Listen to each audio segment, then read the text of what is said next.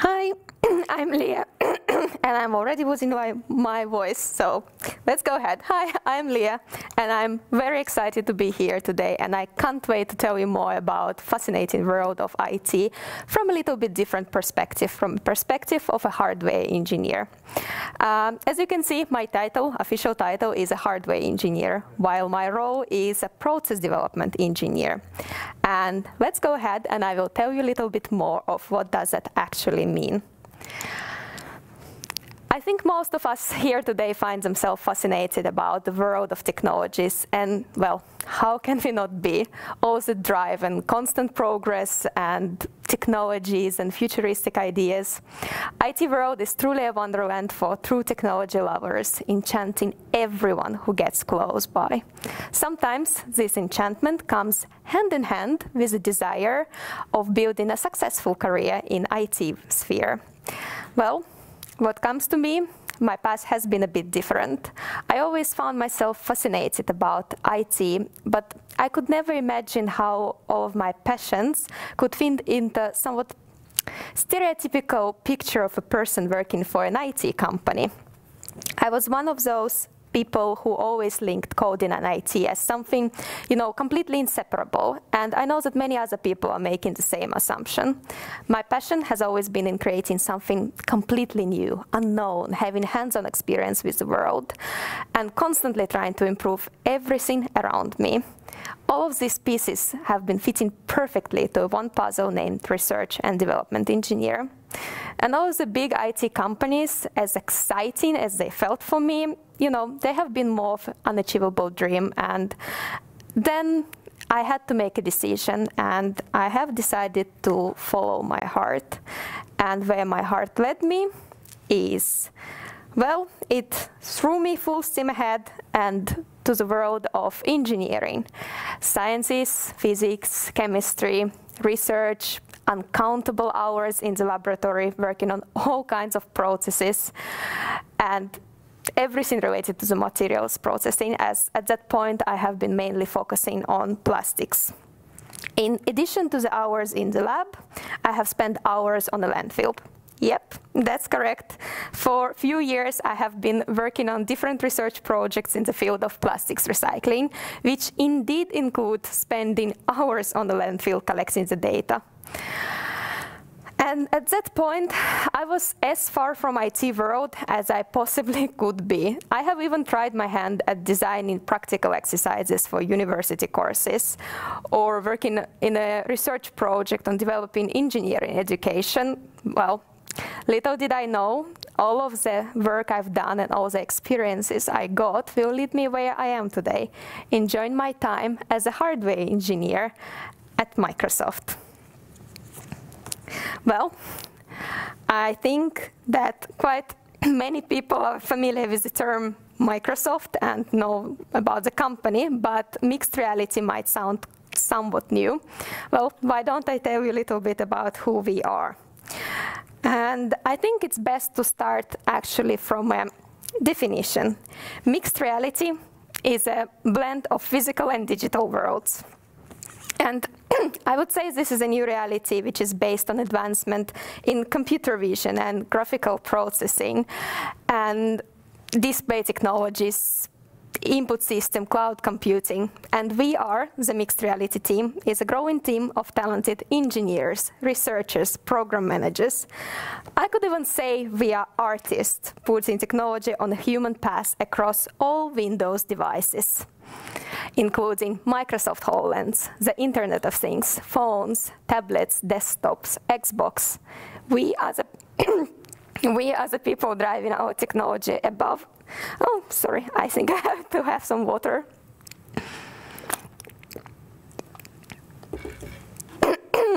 We as a people who are driving our technology above and beyond, creating a new world with a desire to bring us closer together. And now, the main mystery of this long monologue. Who am I and what do I do? Well, my role at Mixed Reality is a process development engineer. And, well, what does process development engineer do? I think we can start from what is a process. And if we go by definition, process is a series of actions or steps taken in order to achieve a particular results. And we are using processes every single day. Brushing teeth, making coffee, making a sandwich. All of those are the processes we do without even thinking about the steps we take. And yet, every single one of those steps has a particular meaning. And now we can go actually by the example everyone can relate to. Making a sandwich. Sounds easy, right? What can go wrong? Well, I think some of you might be familiar with the challenge we tried to recreate in the next video. I have asked a colleague of mine to write me a very basic step-by-step recipe of cheese and jam sandwich. And, well, then I just tried to follow the recipe. And let's see how it went.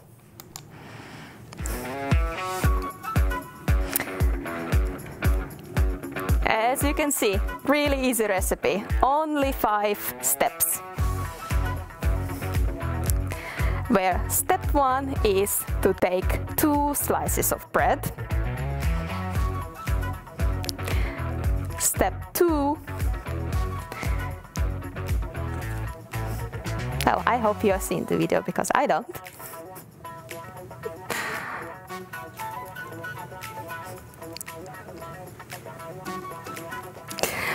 Okay, step 1, take 2 slices of bread.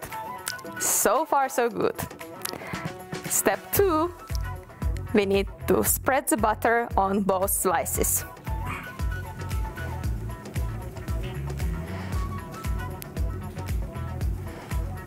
Well, I guess that's one way to do it.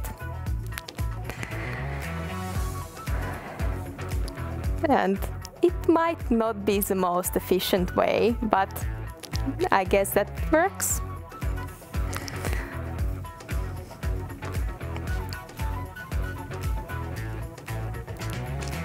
And now, step 3. Take jam and put it on top of the butter. Jam is on top of the butter. Step 4. Take a slice of cheese and place it in between 2 slices of bread. And step 5. Enjoy. Yeah, well, I have to say, in this case, process engineer would be the correct person to help you figure out that perhaps if you take the packaging of the cheese, that might make the taste a bit better. Some things we can do intuitively without even thinking about it, but when we start talking about the complex processes, that's not always the case. As a process development engineer, I constantly need to search for different or improved solutions for the processes I'm working to make them faster, better, more efficient, you name it. And I need to troubleshoot and learn something new every single day. And besides the hard technical skills type of knowledge, all of those tasks would require lots of creativity.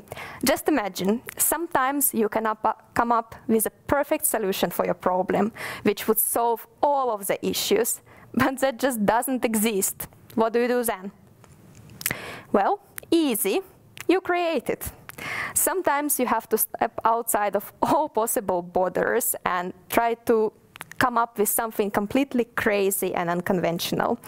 And I have to say, seeing those crazy ideas being realized and becoming a final solution is the most rewarding feeling.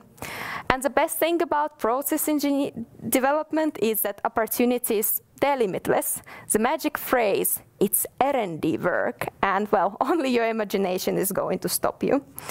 Another task a process engineer, me very much included, has to exercise daily is bravery.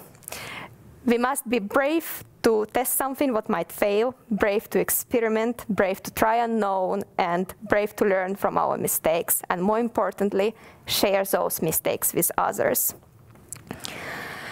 Process engineering can be very demanding, but at the same time, it's very rewarding.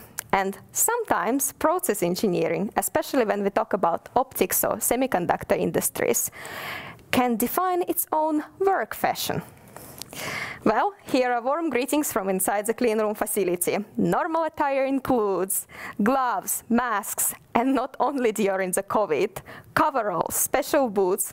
As you can see, there is no need to worry what you're going to wear to work. Now, well, why would process development be needed in the world of IT? I think this won't come as a surprise to anyone, but IT is not only about the programs or software to be developed, but also about the pieces of equipment where those programs can be used. In my case, a very biased opinion, I'm warning you, I'm working with the most exciting one, the device known as HoloLens, a truly magical piece of technology. And the job of my team, full of brilliant to the core professionals, is to figure out how to make that magic happen.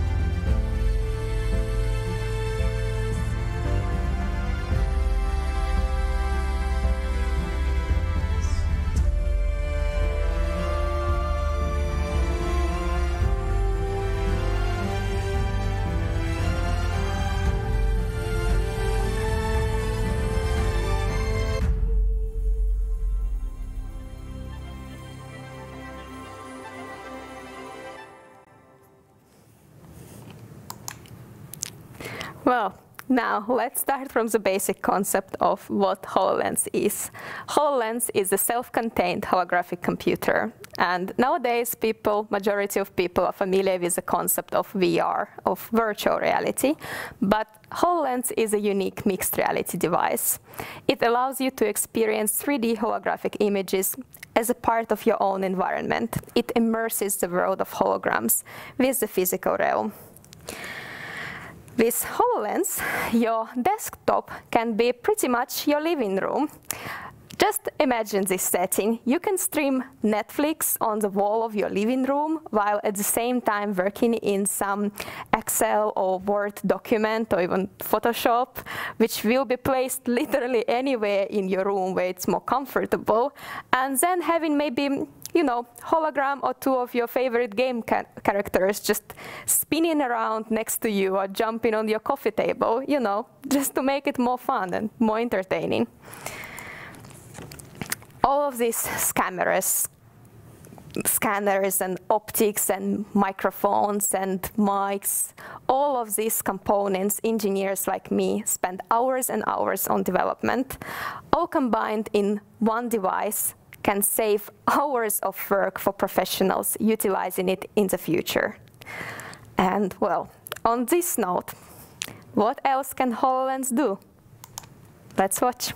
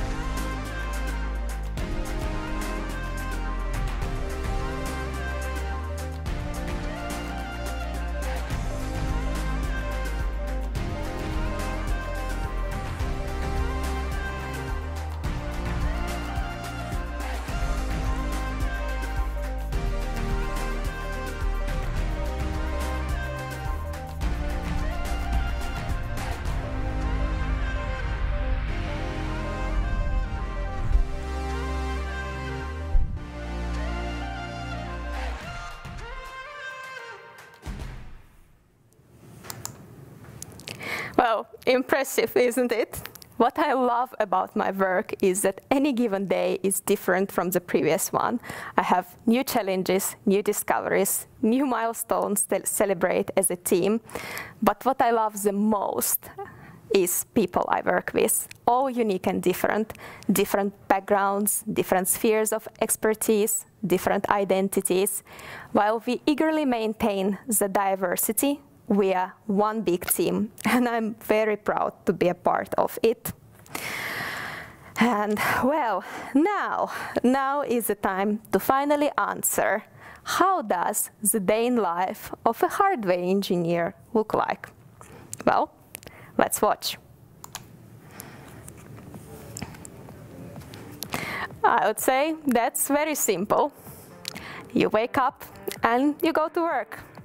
You get a nice fresh cup of coffee to enjoy while heading to work on some work emails. Or maybe even, have a meeting or two or more, depending on the day. And well, what do you do next? You go inside the laboratory and you change the world. And on this note, thanks everyone, and I hope you enjoyed learning a bit more about the IT world from a new perspective. And that's been my pleasure to tell you a little bit more about this new world. And well, hope I will see you soon. Thank you.